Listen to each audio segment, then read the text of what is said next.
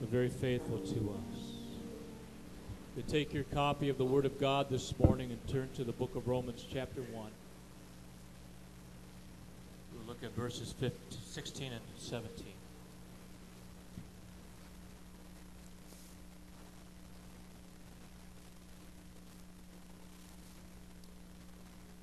I thank Pastor Aaron for filling in for me last week in my absence. I heard just great things about that service. See if we can follow up on it. Romans chapter 1. Tonight we have a regular service at 7 o'clock, youth, young adults, children, and following that a business meeting. Various things taking place in that as well. Did I say what? A 6 o'clock service tonight. Don't pay attention to anything I say, read it in the bulletin. All right. When I start promoting Valentine's dinner as Christmas, you know we're in trouble, and that's what I did. Oh, mercy. Okay. Romans 1, 16 and 17. This morning, we're going to begin a series of sermons, messages that's going to take us on through Easter, the Lord willing, through the ascension of Christ. And what this is going to do is going to be a complete picture of the gospel of Jesus Christ. And it's going to basically take us through the Bible as we look at various events that took place. And these events make up the gospel of Christ. They can be considered God's eternal narrative, His complete message to us. And that's what we need. We need to get a hold of that complete message. And our theme text will be Romans chapter 1, verses 16 and 17, where Paul tells us that he is not ashamed, or the Greek, disappointed in the gospel of Jesus Christ, because what? It is the power of God unto salvation. God has the ability to get right into our hearts and our lives. It's the power of God unto salvation for all who actively believe. But a lot of people have a mental belief. Hasn't gone down into the heart yet, where it's active. We need to activate that. And those who actively believe, because therein, going on to verse 17, is a righteousness of God, or the faithful action of God revealed or unpacked in the gospel of Christ, out of faith into faith, just as it is written, the righteous shall live by faith. So we have a vital foundation to lay this morning as we begin to look at this narrative, and we're going to take it up to creation. And we're going to see it played out all through history and actually on into eternity. When you look at the whole issue of the gospel, you find that the gospel, as I've already said, is the eternal narrative of God, and it's worked out in the created order of time and space. In other words, God is still in control. Aren't you glad? Because you look at the news and read the paper and say, oh my goodness, we're spinning out of control. Yes, man is spinning out of control, but God is still in control of all things. The gospel is not and can't be a product of the temporary order, but rather it is an invasion. It's an invasion from the eternal into the temporal, meaning that it didn't come with the birth of Christ. It's not just the 33 years of Christ on life. It's not just a Christ event. It is eternal. It was devised and agreed upon by the Trinity before what? The foundations of the world. This gospel story. I love the gospel of Jesus Christ. It's not a product of temporal circumstance, and neither can it be regulated to just one event. Bottom line, the gospel is the entire record of God's involvement with you, with all of mankind. From creation all through to the end of time. You know what? It's all worked out. It's all worked out in time and history. So let's read our text this morning. Romans 1, 16 and 17. For I am not ashamed of the gospel of Christ, for it is the power of God to salvation for everyone who believes, for the Jew first, also for the Greek. For in it The righteousness of God is revealed from faith to faith. As it is written, the just shall live by faith. And we also look at Romans 8:28 in just a little bit. Father, we thank you for your word today. We thank you, Lord, for worship. Thank you, Lord, for moving around these altars. And Lord, we know that your word cleanses us. Lord, we receive nourishment that is vital to our sustenance daily. We receive it from your word. Lord, as important as food is to our bodies, how more important is thy word to us. So, Lord, as we look into it, Father, there is much truth, Lord, that needs to be revealed this morning.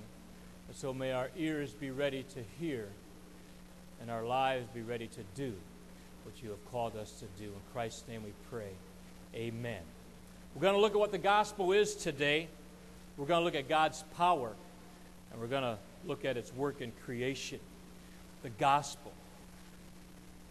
It is the power of God, or it is the intrinsic ability of God. God possesses this ability. God possesses this power because he is God.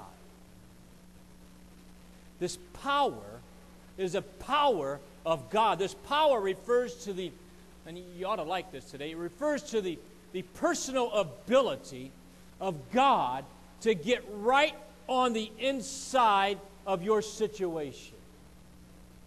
How many times do we think our situation's worthless? Man, there is no hope. I am in dire straits. I'm going to tell you something. God has a power to get right into that situation, working on the inside of that situation, any situation, for the purpose of bringing it about for eternal good and our eternal good at the same time. His good and our good. God has the ability to do that. How often do we want God to get on the inside of our situation and work it out for our good only? How often are we only concerned about me? Well, a couple other people, myself and I. 3 of us. Split personality here. We want him to do it for our good, and we fail to see the eternal good or God's good in all of it. Some questions we want to answer, where do we see this happening, and where does it begin, God's involvement, in time or in eternity? If it begins in time, it's just one single event. I don't want God just working in one event of my life. I want him working throughout my entire life. I don't want it just to be a temporary thing. I want it to be an eternal thing. We know that the gospel is an eternal gospel. Aren't you glad? Aren't you glad it hasn't ended? Aren't you glad it didn't end before you got saved? God is concerned about your todays. The gospel is larger than the life of Christ or your life.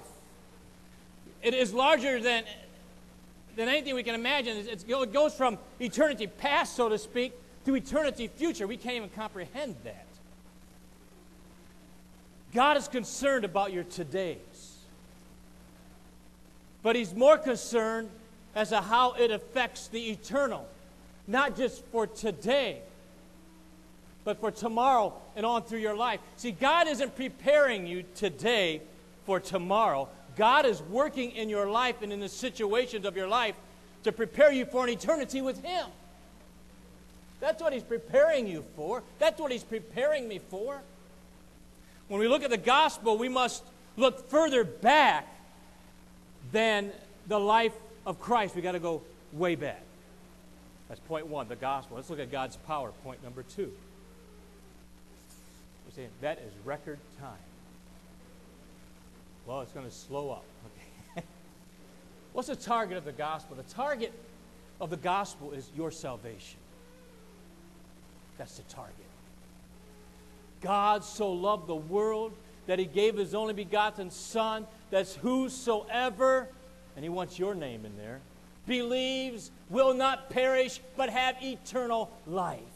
Salvation through Jesus Christ has been provided for every person who has ever lived. Salvation. However, just because it's been provided for doesn't mean it has been taken effect or has been effective. You see, it can only be effective for every person who actively believes the entire gospel. You need to believe what God has done, the eternal narrative of God. They must have their complete faith in who? Christ. You must have your complete faith in Christ. This is present salvation. It is currently being worked out as you have received. If you've received Christ today, it's a guarantee to be completed at the end, salvation. You see, as soon as you give your life to Christ, eternal life begins. As a believer, you are being led to the end by this very gospel of Christ. Now, God, as I've said, is able to get straight into the inside of humanity's situations, of your situation, and turn it around for good. Has He ever done that for you? Where someone meant ill will or tried to do something wrong, God is able to get right in the inside and flip that thing right around. For whose benefit? His and yours. Romans 8:28. Let's turn there and read that scripture.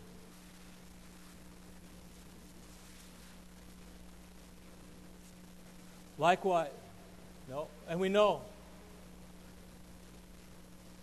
that I need new glasses. I can't read these numbers. And we know that all things work together for good to those who love God. How many times do we quote that first part? We know that all things work together for good. Have you ever said that? When especially going through a bad, man, I know all things work together for good. It doesn't end there. Because you see, all things don't work together for good for some people. We know that all things work together for good to those who love God, to those who are the called according to whose purpose? His purpose. We like to put our purpose in there. Who are called according to my purpose. It doesn't work. You see, if it's all about you, then it's not all going to be worked out for good. Right? It's His purpose. His purpose.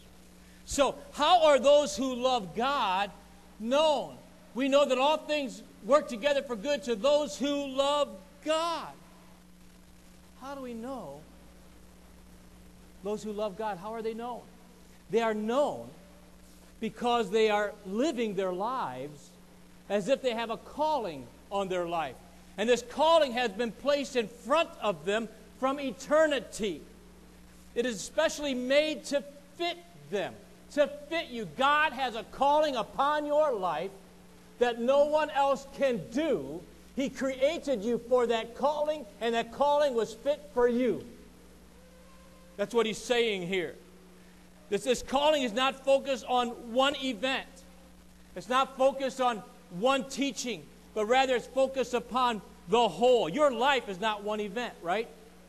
Aren't you glad? Because I can think of a lot of events that I don't want my life based on. My mind goes back now in the good old days. Don't you love that? The good old days. When I was a kid, I hated hearing that, the good old days. The good old days of outhouses? Yeah, right. Back in the good old days, when in school you didn't behave quite right, you got taken to the principal's office. Or just down the hall around the corner, and here comes the principal with a board, right? Anybody ever get the board in school? Am I the only one? Oh, thank the Lord I'm not the only one. Those are times you don't think it all works out together for good, but it does. I'm glad my life is not on that one event. Mercy days. Your life is a complete picture that only God sees. You don't see tomorrow, right? We don't even see what lunch is going to look like. Lunch. We don't see that. God does. God sees the whole picture. So, don't get shook up when you have a bad day. Don't get shook up when you have a bad week. Oh. Don't get shook up when you have a bad month. Stop right there. Don't go any further. No need to go further. Don't get shook up even if you have a bad year. You ever have a bad year? Man, I'm glad that year's over with. For some reason, January 1st just seems to be a refreshing day. Don't get all shook up because God's still in control. God sees the whole picture, and He leads us through this life for what? For eternal good. For when we're going to be with Him. We don't have to understand it all. He doesn't tell us to understand it all. We just need to trust Him through it all. God is still in control, and He still has the power to work it out for your eternal well-being. Don't interrupt what God is doing. Oh, how many times we've done that? We put our hands in the mix. Oh, we just mess it all up. This calling understands that the parts fit into the whole picture and within the right alignment. However, not everyone selects this calling. It is to those good to those who love God, to those who are the called according to His purpose. Not everyone selects that calling. Not everyone selects God's purpose. The majority of mankind selects their own purpose, their own will, their own desire. The ones who select God's, the one who construct their lives around the Lord Jesus Christ, they are the ones who love God, and that results in what? Salvation. Do you love the Lord this morning? Do you really love the Lord this morning? Do you love Him through the good times? Do you love Him through the bad times? Amen. I have to love Him through all things. We read in our original text back in Romans 1 of the righteousness of God. For in it, the righteousness of God is revealed. The word righteousness does not refer to flawless perfection. None of us are perfect. Well, almost none of us. No, none of us are perfect. As righteousness applies to God, it refers to God's faithfulness to His covenant and His promise. Because God is faithful to His covenant, to His word, to His promise, God is right. God is righteous, and vice versa. Because God is right and righteous, He will be what? Faithful to His promise, faithful to His covenant. You know what? That means I can stand on His promises. Because God is righteous. He is righteous. God has never acted out the wrong thing. But how many people believe that He has, you know? Why would God do that? God has never acted out the wrong thing. It's impossible for Him to do that. He has always acted the right thing and in the right way and at the right time, regardless of what we think about it. God is perfect, and He works it out right. He works it out right. And that is righteousness. That's what it refers to when it refers to God. Now, as righteousness applies to us, mankind, it refers to us in a right standing before God. And after having been placed in a right standing with God out of faith in Jesus Christ, we then have peace with God. Out of faith into faith is what he's telling us here. James tells us that. Paul alludes to it. And it runs throughout the entirety of the Word of God. From faith to faith. Out of faith into faith.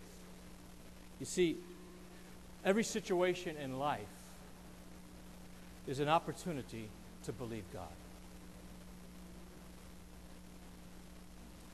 Every situation in your life, you have an opportunity to believe God or not believe God. You have an opportunity to put your faith in God or your faith in something else. Every opportunity, every situation, we have that opportunity. Think about that. How often do we not choose to believe God? How often do we choose to believe what? I think my way might be a little bit better. Not to hammer tithing, but we often think that on tithing. If you don't tithe, you've made a choice to not believe God. You see, if you don't tithe, you don't have faith in God because you don't believe His Word. And we can apply that to a lot of various things. How's come you're hitting my neck? It just came up. If you got a problem with it, talk with the Lord. And He'll say the same thing I just told you. It's going from faith to faith. Now, you take a look at Abraham. What a great man.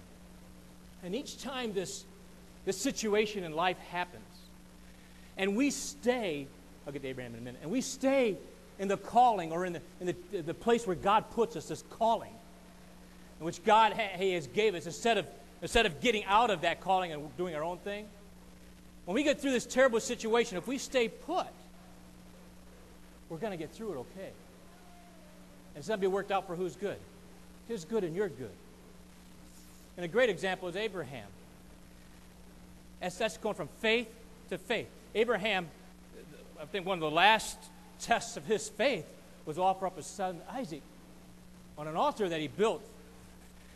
Man, in fact, the poor kid, he was a teenager, Abraham even had him carry the wood up for his own altar. That'd be, man, if I was going to offer my son up as a sacrifice, I think at least I'd carry the wood up. I wouldn't want him to do anything. But Abraham did all of that. You know, and his first step was to leave his country, leave his family. You know what? The first test of faith would have been to offer up his son. That would have been impossible to do. But God built in Abraham these steps of faith. And that's what He's doing in us today. In a situation in your life, He's building up your faith. And if you will believe God for it right now, He'll get you through it. If you choose not to believe, you know what's going to happen? You're going to go through it again. And if you choose not to believe, you know what's going to happen? You're going to go through it again. If you choose not to believe that time, you know what's going to happen? You're going to go through it again. I don't know about you, I get tired of going around it over and over and over, the same thing over and over. Lord, I want my faith to grow. Don't you want your faith to grow? If you want your faith to grow, He's going to take you from faith, out of faith, into faith. Out of that faith, into another faith, okay? You grow. And it happens in every situation in our life. We bump into things, as James tells us in the first chapter. And we see, as we bump into these various situations, I'll just give you a warning, you're going to have about 1,000 of them this year. Don't count. But that's only 3 situations a day. You're going to bump into these various situations all the time. And we will see God's right action toward us and in our behalf. If what? If we remain where He has put us. See, we see this not just in our own lives, but we see it throughout the entire Bible in the lives of God's people from creation to today until the end. Those who come after us should the Lord tarry. And to close this point, Paul is saying in our text that he is not ashamed, he's not disappointed of the gospel of Jesus Christ. Not just the 33 years of Christ on this earth, but the entire narrative of God. He's not ashamed. He's not disappointed that he went through shipwrecks. He's not disappointed that he was beaten for his faith. He's not disappointed that he went through these things for Christ, because what? It's a power of God unto salvation. All the way through. Until either the Lord takes you home or He comes again. Whichever comes first. So let's look at the third point. Creation. Let's go to John chapter 1. John 1:1. Great portion of Scripture. Kind of like the second layer of our foundation today. Next week we're going to get into the Garden of Eden, the flood, and various things from that. In the beginning was the Word, and the Word was God, and the Word was with God, right? Or the Word was with God, and the Word was God. He was in the beginning with God. In eternity, the Word was, and that Word is Jesus Christ, And it was, or he was, face to face with God. And in fact, he was God. Now that answers the question as to what was in eternity pre-creation. You want to know what was in eternity pre-creation? God the Father, God the Son, and God the Holy Spirit. In the beginning was the Word. And the Word was with God, and the Word was God. All things that came, that exist actually, came to exist through the Word, through Jesus Christ. There is nothing that has ever come to exist without Christ. Nothing. For in Him, in Christ, is life. And the life was the light of men. We read it in the first 5 verses here. And the light was manifested. Manifested meaning what? That light was turned on all at once. Have you ever been in a real dark room and somebody hit the lights? Whoa, my stars! What is that? And it says here that the light was turned on all at once. It was manifested. Christ came on the scene, and in the middle of that darkness, and the darkness did not comprehend it. It didn't have the ability to receive it with the intention of suppressing it, because men like what? Darkness better than light. They wanted to suppress Christ when He came on the scene. Isn't that what happened? That's exactly what happened. They wanted to suppress them. Tuck it back on. Now that's a universal truth. There is no entity, no person, no church, no ministry, no country, no government, no denomination, no large ministry of any sort that possesses the ability to receive any part of truth or light with the intention of making it their own revelation, as some do. Christ does not belong to, is it somebody's revelation? Is He? No. He's not owned by anyone. He doesn't belong to any group or any denomination. Some churches say, you got to go to this church or you're not saved. Since when did you buy Christ?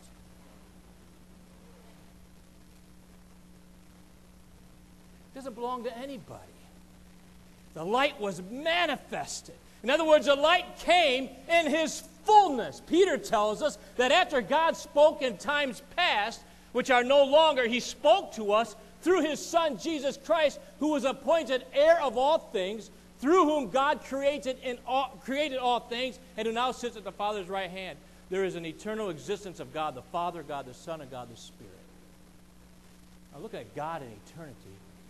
God is a perfect, unified entity of 3 co-equal eternal personalities. What? God is a perfect, unified entity of the Father, Son, and Holy Ghost. And that it's a corporate one with 3 functions. And this corporate one is holy. And oh, how man, especially today, wants to de-holinize, that's a word, God. Right? We want to bring God down to our level, and He's no longer holy.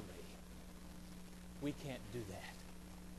God refuses to have that done to Him. There is a standard. God is holy. And holy is not just another attribute of God. Rather, it is the sum total of all that God is. It is all of His attributes. It is all of His qualities. It's all of His nature, etc., put together in one. Holy. God is holy. Peter tells us God is holy, and as He is holy, so we are to be holy. So look, there's 2 sides of that holiness thing. Number 1, it refers to being separated from normal use. In other words, it was a word used in a marriage covenant. One would say to the other, I sanctify myself from all others unto you only. Right? I give myself, I pledge my faith to you only, no one else. That's a covenant between you and that your spouse to be at that moment and God. You're set apart. Holiness is separation from all others unto God. And as it is with husband and wife, holy is being separated from all other, as a man, from all other women unto my wife, and from all other men unto my husband. Holiness. The second one is it reveals oneself to the other. In other words, you continually reveal yourself to your spouse. How many in here are married? You have learned more about your spouse after 5 years? Some of you have. The rest of you, we're going to pray for you because you're deceived. You learn more about your spouse often. It's a regular part of the marriage. And you know what? It gets better and better. It gets better and better. So hang in there. It gets better and better. My wife and I would be married 35 years, right? I get right? 35 years. Cool. Say, how did she put up with me for 35 years? I don't know. Yeah. All right. That was not necessary. So it reveals oneself to the other. In other words, it refers to an ongoing, intimate, personal knowledge of the other one. And it takes place in marriage since the two become one. I look at Josh and Lisa. Good to have you guys with us. Did your wedding 3 years ago? 5 years ago? Somewhere around. We've got another child on the way too. Lord bless you. And as it takes place between a man and a wife, this same thing is true with the Godhead. In other words, God has been revealing himself to humanity, whom he created in his image and after his likeness. God continues to reveal himself to us. Aren't you glad? He does it. God has done it in creation. He has done it in his written word. He has done it in his personified word, Jesus Christ. God is a God who reveals himself, who makes himself known, always reaching out to humanity. Aren't you glad he reached out to us? For God so loved the world that he gave. He reached out because of his love. He did that. He's always reaching out. The love of God is an eternal love. Are you convinced today that God loves you? You have to be convinced.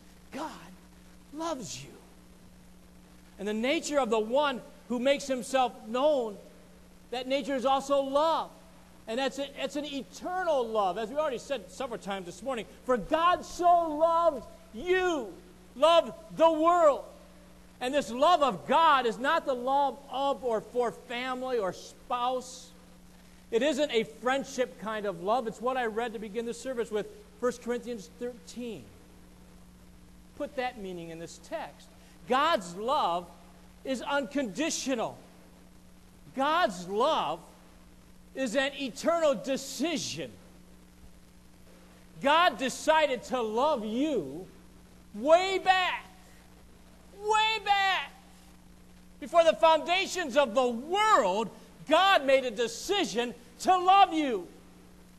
And that decision to love you can't be revoked. Because why? God's righteous.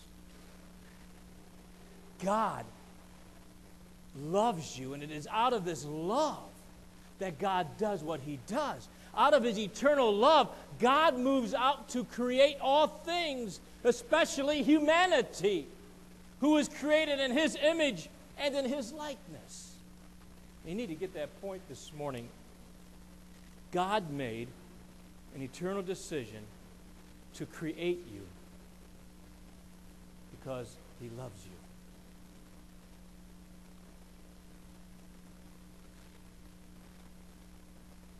You didn't just happen. You're not an accident. You're not a mistake. If you believe you're a mistake, then you don't believe the love of God. God loves you. He created you. And he didn't create you because he needed company.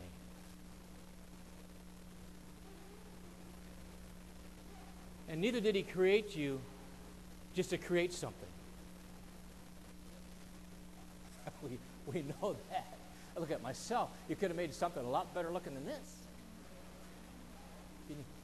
Thanks, Betty. I don't want to say about Betty here because she argued with me. He created you because of His love. His eternal love. Eternally existent and eternally expressed. And He created you with a calling upon your love. Love. Do we have that first? Bring that love there, love. So in the beginning was the Word. And before even the foundations of the world, they devised a plan for your redemption. Out of what? Out of love. That is the first thing. The first thing is love. There's four things. I'm going to skip the second and the third and go to the fourth. The fourth one is grace. And then we're going to go backwards. Which fits. Paul uses this phraseology.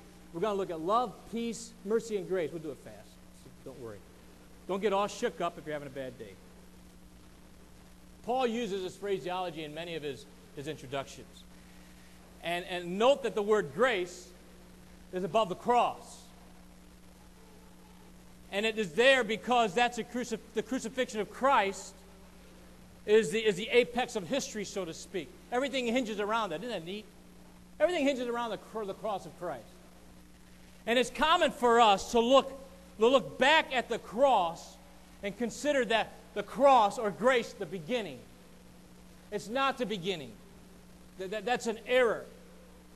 There are some who teach that mercy comes out of the cross, or that peace comes out of the cross, or that love comes out of the cross. That's not correct. Grace comes out of the cross. We'll get to that. Peter basically tried to make everything come out of that. Remember when Jesus went on the Mount of Transfiguration with Peter, James, and John? And he's talking to Elijah and Moses about what? Going to the cross. He's talking about that. And Peter, man, he gets all excited and he said, let's stay right here. Haven't you been in that place where the presence of God has been so powerful you don't want to leave? Let's stay right here and let's build 3 tabernacles. Woo! Hallelujah! I don't want to leave this place. You know what? We can't do the work of God unless we leave this place. You can stay up here all day. You're not getting anything done. We got to leave this place. And so Peter wanted to hang out. And you and I have a tendency to want to hang out at the cross and do the same thing. We have to keep our eyes in the right direction. And that's towards the eternal. That's towards the end. That's towards where God is calling us. We must move out from the cross and go onward. Grace is not a state of existency. If we think that grace is a state of existence, we will never move forward towards God's purpose and His calling on our life. Grace is always an action of God toward us. Get that? Grace is not an emotion, it's action. Grace is action. That's what it is. And it's God's action toward us. Why does God act toward you? Why does God save you? Why does God forgive you? Is it just for you? No, it's not just for you. If it is, then our focus is on self. And it's not on God. It makes us the source and not God the source. You see, we are the beneficiary. Aren't you glad? But God is acting out of Himself for His own good pleasure. God doesn't move by His Spirit when we gather together or any time, maybe in your own private worship. He doesn't move by His Spirit upon you so you can get some emotional high or some spiritual lift or some personal tickle going on. God doesn't redeem us so we can continue looking back at the crucifixion in some mystical way. That's a wrong direction. So why does God act toward us? It's a good question. Why did God send His only begotten Son? Well, the next one is mercy. Before grace had to be mercy. God's actions towards you come forth out of mercy. Mercy is an emotive feeling. It's emotion. It stands behind grace, which is God's action. Mercy is not an action. Mercy speaks to the feeling that God possesses for lost humanity in our weakness. And you go right to the death of Lazarus. When Jesus was there, and his mercy was there, what did he do? This shortest verse in the Bible. Jesus, he wept. He showed emotion. That was mercy on Mary and Martha and everybody that was there. He had mercy. But I'm going to tell you what, that mercy did not bring Lazarus forth from the grave. It took grace to do that. Mercy. Mercy has to do with symptoms. And from an eternal perspective, God looks at lost mankind in our weakness. Paul said in Romans, when we were without strength in due time, Christ died for the ungodly. Mercy. It's like a parent who has a sick child. Any parent in here ever have a child who was sick and they just laid limp? Right? When Aaron got sick, that's all you did, to lay there. And there's nothing you could do, right? But did not your heart go out to them? Right? That, man, that's mercy. That's mercy. But mercy alone will do nothing to help get rid of the pain. I could stand there and weep over a sick child from now until the cows come home, and they're still going to be in pain. Mercy doesn't alleviate the pain or the suffering. It doesn't do that. Grace does that. Grace is an action based on mercy. We have the grace of God today because of His mercy on our lost condition. He looked at humanity with mercy, and He moved in action. So standing behind grace, God's action is mercy. And standing behind mercy, God's emotion is peace. That's the second part. Peace. Peace is not the absence of war as our world wants to tell us. That's not peace. Jesus is the giver of true peace. Jesus is the giver of real peace. Outside of Christ, there is no peace. The world can't. If the world could create it, they would have. They can't. Why can't they? Because outside of Christ, there is no peace. You can wear those peace shirts all day long. Peace ain't coming until Jesus comes again. He doesn't give the kind of peace that the world gives. The world gives a temporary truce in the middle of a war. Peace refers to being completely unified for a purpose. Peace. Again, the Godhead is unified. We talked about that.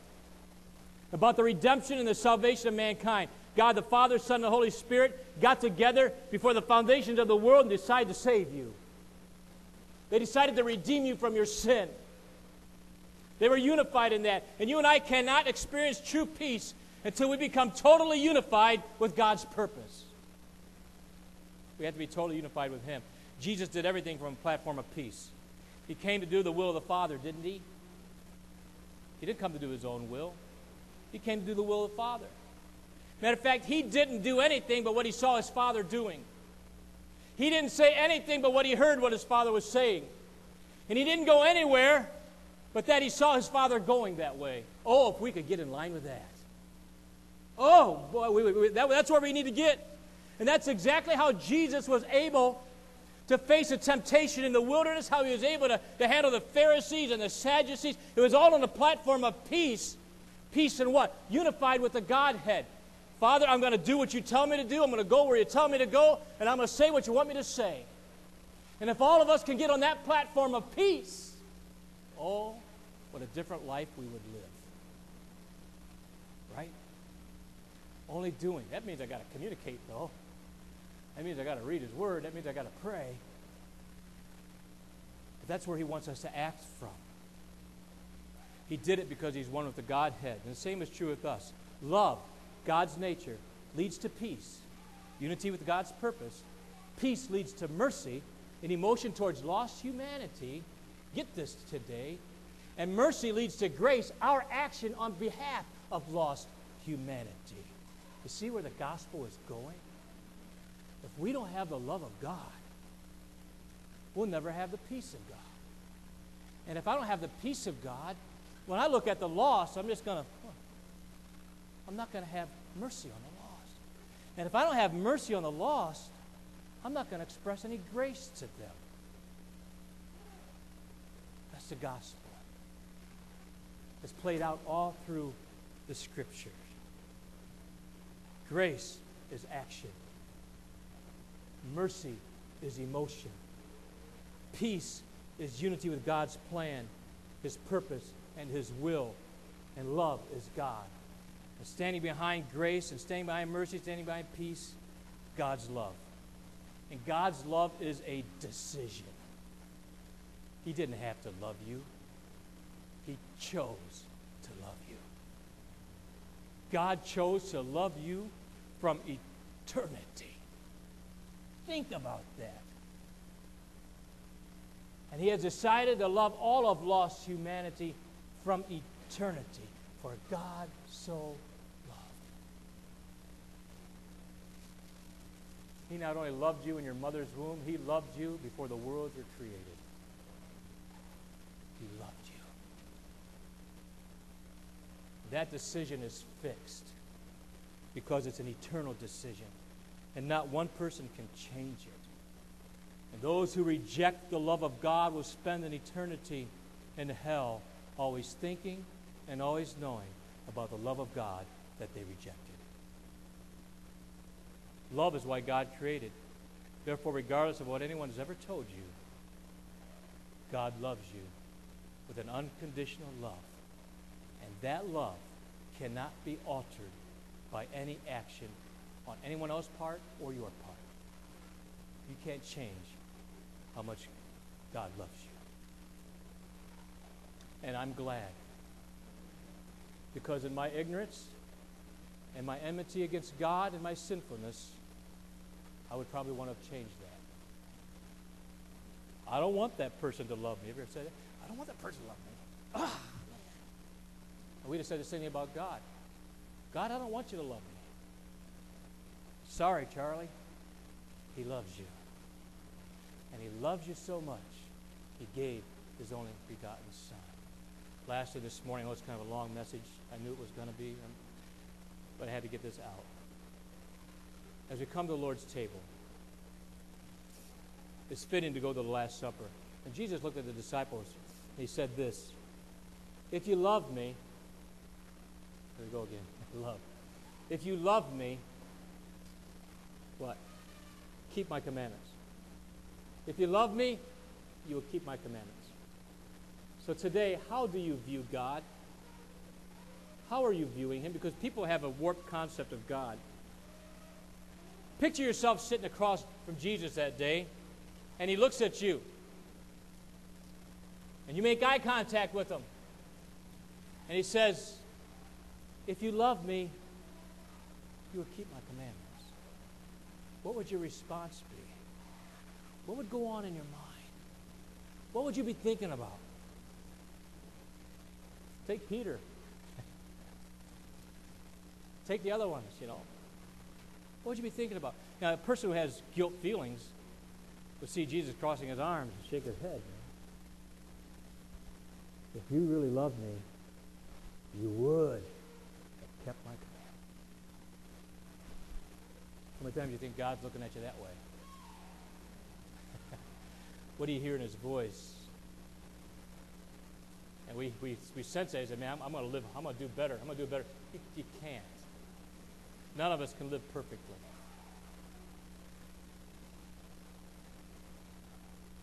Maybe some of you see Jesus sitting there saying, if you love me, you'll keep my commandments. You see it raising his eyebrows. If you love me, you'll keep them. You'll keep them. Remember, I'm watching your every move. Right? I'm watching your every move. I don't have a pen. And I'm keeping track. Write it down. Some of us see God with a pen and a paper, marking down everything we're doing. He's making a list and checking it twice. See who's naughty or nice. Some people view God that way. And if you view God that way, do you realize how hard it is to pray? If you're looking at a God like that, an inspector. He's inspecting your every move. And some of us think God's that way, so you know what we do? We inspect everybody else's move.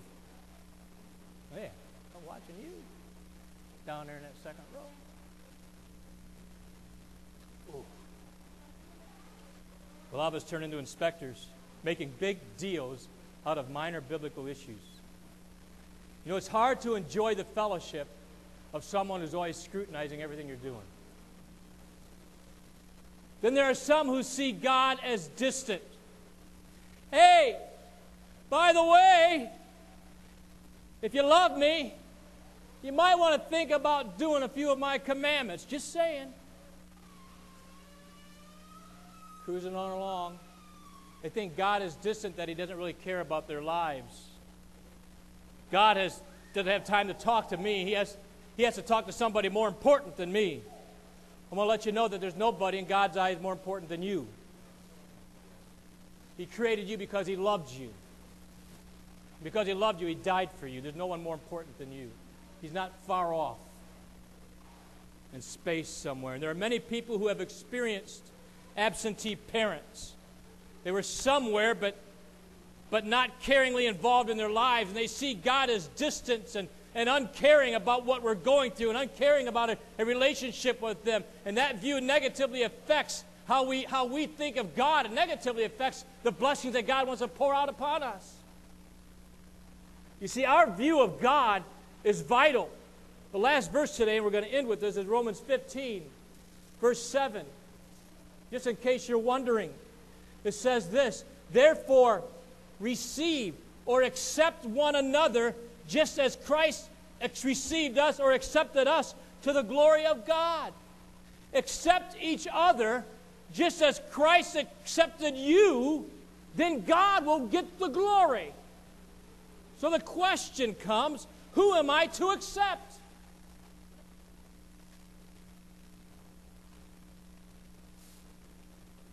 You mean, oh, Wes is gone. You mean I got to accept Lisa? Really? Did God accept me? Then guess what? I don't have to accept Lisa. I get to accept Lisa. I choose to accept Lisa. He says, accept Elaine as I have accepted you. Did God accept you when you were ugly? Did He accept you when you were sinful? Did He accept you when you were no good? And I am to esteem everyone else better than myself. So if God accepted me when I was the scum of the earth, I must accept you because you're the beauty of the earth. Right? Right. That's what He's saying here. So, rather than a disappointing God, or an inspecting God, or a distant God, or a God, a God with a ball bat, right? You need to know that God is an accepting God today. He doesn't accept our sin. That has to be repented of. We have to do that. But His arms are always wide open. He is an accepting God. He is an accepting God because of His love for you, and because of His love for you, the gospel of Jesus Christ was designed from the foundations of the world with you in mind. Hallelujah, I love it. He loves you this morning, and He has the power, the intrinsic ability to save you from your sin, past, present, and future. And He has the power to get right into this inside of your life, the inside of the situation you're going through right now, and turn it around for His glory and your good, your eternal well-being. And as alone as you may feel at times in your life, you're never forgotten by God. Never. You and I were on His mind. We were within His heart. We were within His mind before the foundations of the world, for that's when the gospel of Jesus Christ was put forth. And if you have trusted Christ as your Savior, then your wages of sin are freely forgiven. If you haven't accepted Christ and trusted Him as your Savior, you're still carrying your sins. And He wants to forgive you today of your sins. Your heads bowed and your eyes closed as the musicians come and as our brethren prepare. Dick and Henry and John, could you help us? Anton, can you help us at the table this morning? If you guys would come. 1 John 4, 9 and 10 says, God showed how much He loved us by sending His only Son into the world so that we might have eternal life through Him. That's real love. It's not that we loved God, but that He loved us. The high price of your forgiveness was worth the sacrifice to God. Even when you were an enemy of God, think about this today, an enemy of God, separated and alone, He loved you. He saw your need. He identified with your pain of death and sacrificed Himself for you. That's the true meaning of the gospel. And it is the power of God unto salvation to all who actively believe. Your heads bowed and your eyes are closed today. And if you've never trusted the Lord for salvation, or maybe you have and you've walked away from Him, you know that you're not in the arms of the Savior, living within His will. And you want to correct that situation today. You want to say, Lord, forgive me of my sins. Cleanse me. Put me on that right path. I want to live for You with eternity in mind. Not today in mind, but eternity. If you want to do that today, either give your life to Christ or rededicate your life to the Lord, would you just raise your hand? Anyone today? Anyone?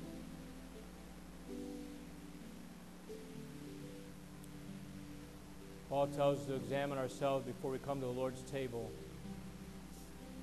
We serve an open communion. All you need is a right relationship with Christ. Lord, I thank You for Your word today. As we come to Your table, Lord, prepare us to receive, knowing, Lord, that You are the host that belongs to You. You are serving us. May we receive what You have for us today. In Christ's name, amen. Go ahead and begin singing that song if you would.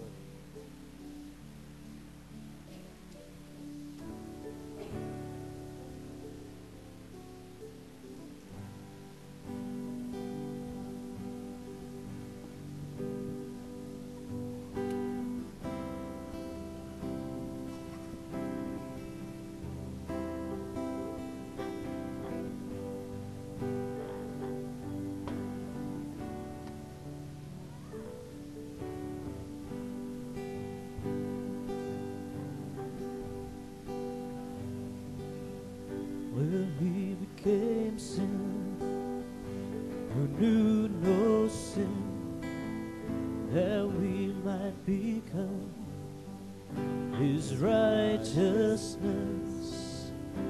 He humbled Himself and carried the cross. Love so amazing,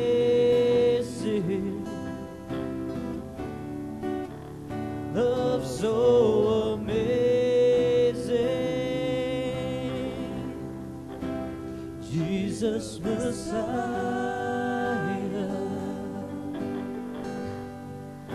the name above all names, blessed Redeemer,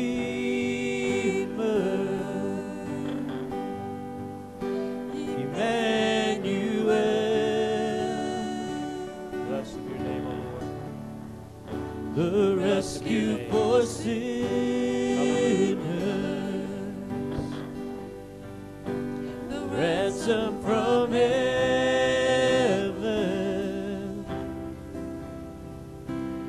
Jesus Messiah,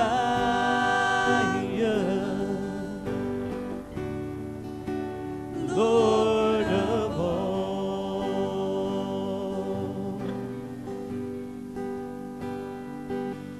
Well, His body the bread, His blood the wine, broken and poured out all whole earth trembled, and the veil was torn. Love so amazing, love so amazing, Jesus Messiah,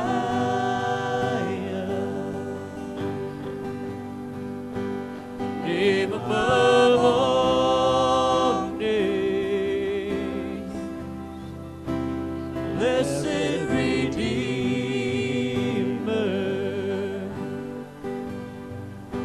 Emmanuel,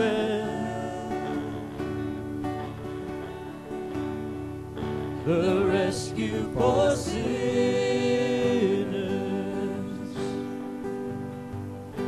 the ransom from heaven, Jesus Messiah,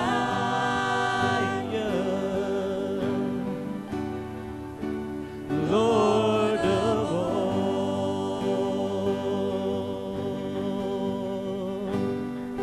all our hope is in you, all our hope is in you, all the glory to you, God. Hallelujah, hallelujah. Light of the world, all our hope is in you, Oh, get that today. All our hope. all our hope is in you, Thank you, Lord. all the glory to you, Thank you, Jesus. God. Light of the world. Hallelujah, hallelujah. Blessed be the name of the Lord. I'm so glad His love is amazing. I'm so glad He died for me. I'm glad He died for you. I'm glad He died for everybody outside this church, around this world, because there's hope in Christ. Paul said, I received from the Lord that which I delivered to you, that the Lord Jesus, on the same night in which He was betrayed, took bread. And when He had given thanks, He broke it, and He said, Take, eat, this is my body which is broken for you. Do this in remembrance of me. In the same manner, He also took the cup after supper, saying, This cup is a new covenant in my blood. This do as often as you drink it in remembrance of me. For as often as you eat this bread and drink this cup, you proclaim the Lord's death till He comes. Has everyone been served that needed to be served? We didn't miss anybody. Let's pray. Father, we've learned of your love today. It is unconditional. It cannot be revoked. We cannot do anything to change it. And Lord, it didn't begin at any one time. It's been from eternity. It always was. And it always will be. It's because of that love that you acted out towards us by grace through the cross of Jesus Christ. Lord, I thank you for those who have placed their faith in you. We are saved by grace through faith in Jesus Christ. And so we thank you for the bread, and we thank you for the cup. And we give you praise, we give glory for who you are. And may, Lord, this love that you have for us, may it be active in our lives for each other and for the lost. But more importantly, that can't happen until it's right with you. Lord, may we love you because you first loved us. And may we love you with an unconditional love. May we give you all that we have and all that we are. In Christ's name we pray. Amen. Let's eat of the bread together.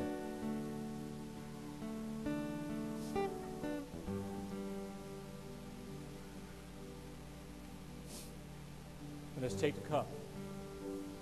Let's drink the cup together. Let's drink all of it to the glory of God. Hallelujah.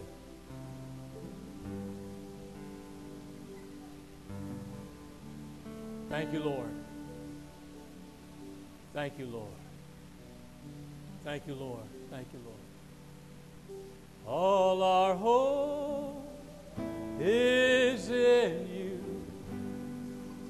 All our hope is in you. All the glory to you, God. You're the light of this world. Sing that again. All our hope. All our hope is in you. All our hope is in you. All the glory to you, God. You're the light of the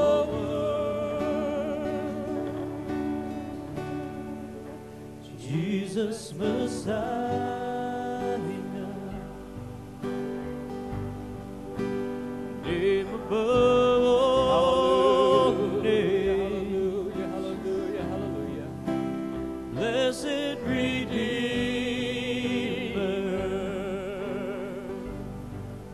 Emmanuel,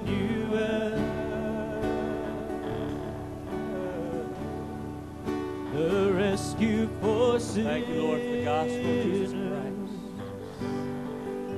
Oh, it's a power of God from heaven for all who believe. Thank you, Lord. Jesus Messiah, Lord of all.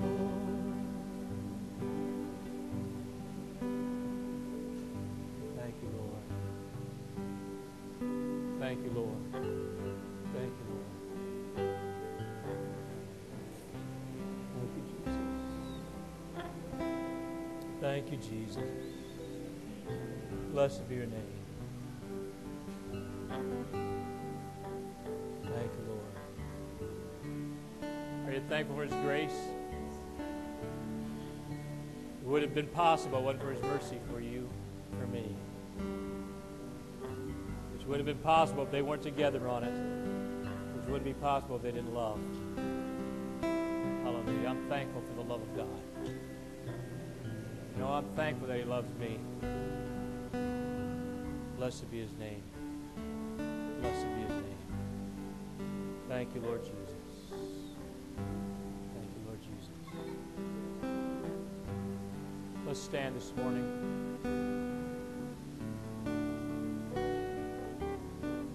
This afternoon, right, at 1:30, we have Edgewood. 2 o'clock at Edgewood. 2 o'clock. Those who are interested in ministering at Edgewood today and tonight, our service at 6. And we're thankful for what the Lord has done. And I thank you for your love. Thank you for your faithfulness to the Lord. Isn't He good? Amen. Wayne, would you close our service in prayer this morning?